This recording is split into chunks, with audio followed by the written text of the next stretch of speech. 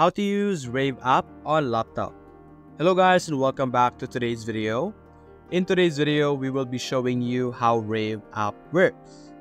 As you can see right now on our screen, I have installed this application Rave on my laptop. And yes, we will be able to use it on our laptops because they have a specific platform for laptops or desktops as well. Now in Rave, as you can see, you can simply search for any video, series, or film. You could watch YouTube, Twitch, Netflix, and all of these different platforms available over here.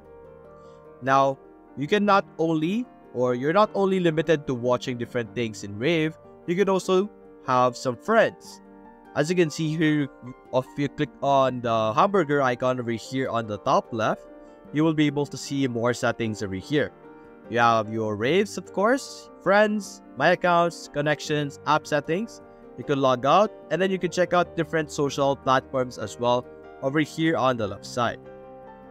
If you select friends over here, this is where you will be able to search different people. You can check out who you're friends with already, who your recents are, and you can also request over here.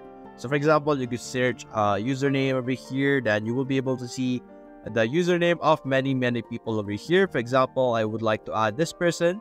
I could simply select that and this will now be on pending. So we will now wait for that person's verification or for them to accept our friend request as well.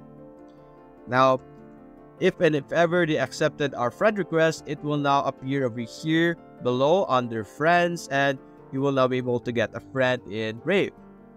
You can also check out your profile over here, your accounts, and account settings or other app settings over here, such as the changing of the language, changing of the background, hiding your location if you want. You could restrict invites, you could hide mature contents, and many more. As you can see here, you could customize it however you want, even the audio over here.